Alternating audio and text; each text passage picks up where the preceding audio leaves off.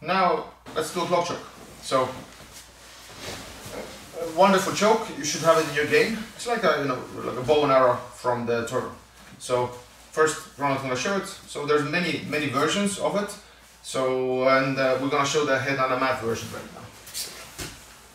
So he gets the choke, gets the arm in. You can actually grab here, grab the arm inside, and now he goes.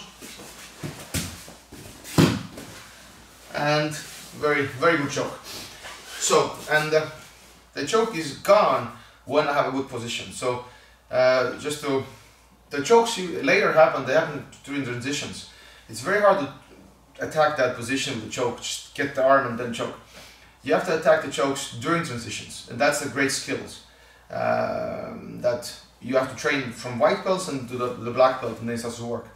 So if the position is bad, you will just get the choke and go, but you never actually understand the window of the choke. Like, throwing the jab is the same thing. It's not like I throw a jab, you have to throw a jab on a moving opponent. And so if your disposition is good, you will start to attack the choke during transitions when they go to the turtle or when they get out the turtle. And that makes your timing window like better. So good defense actually, it shows how the attacks should work. So we do the clock choke again. So first of all, use the boxing shoulder. And he sees like there's no chin, so even I don't have to do anything with the arms. Go.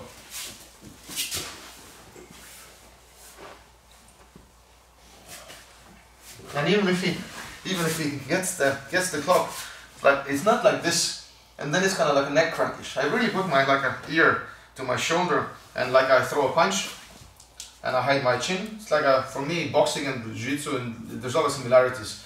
And I use a lot of boxing examples like you've seen during those DVDs that I explain jiu-jitsu through that. It just makes more sense to do it as a sport and just ideas that people get more through stand-up than just if I explain it through jiu-jitsu. And what they actually need for a clock choke is that arm.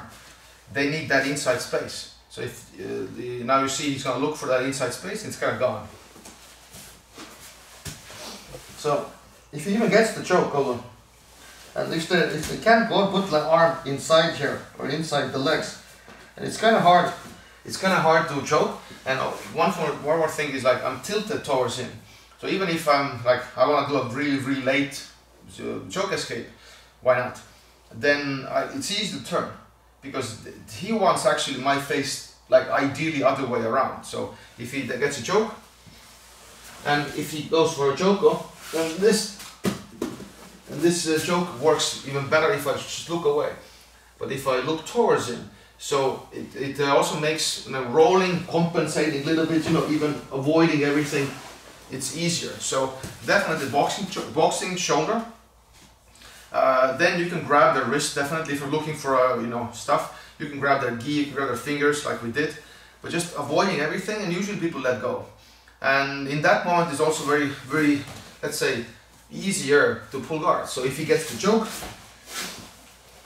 yeah, and now I just go, and I go. So those moments are kind of good. You can develop some sweeps from there. You can grab the sleeves, but the clock choke is not the problem anymore because the angle is all wrong. And this is, I'm not saying shocked many people, but most people are afraid of clock choke. But this kind of the posture cancels it right away. So you don't have to worry about it. And I'm not saying clock choke doesn't work, it's a bad technique. It's just the setup is wrong. So I'm really like a big on those setups. If the structure is correct, then techniques still work, back takes and harnesses, but the setup has to be better. If the turtle is broken, then you don't see a lot of setups in jiu-jitsu. In wrestling, what you see is also there's no single leg without the pull. Everybody, or if it's a double leg, everybody usually snaps first, they stretch and double leg. Boxing, we do always setups before you do a main punch. So in jiu-jitsu, it's rarely taught like that. It's usually like, okay, he's in turtle, I get a clock choke. So I think the setup part is really weird in jiu-jitsu. And I'm trying to fix that. I haven't learned jiu-jitsu like this myself, but I think we need to do something about it. Because the setups are not correct when the defense is good. But yeah, clock choke, don't worry about it, keep it, and you'll be fine. And we move on with turtle now.